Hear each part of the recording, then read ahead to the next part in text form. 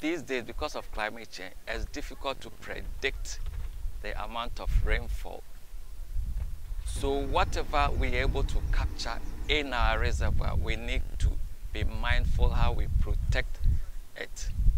And the weeds infestation is one aspect. We must avoid losing the water that we have here due to sedimentation or transition into wetlands, so that whatever we have here, we can manage and use it for generation of power. Up north, the communities there will need to implement conservation practices, avoiding the felling of trees and other practices, mega practices that will affect rainfall pattern, because we need the rains up north for it to flow into our reservoir.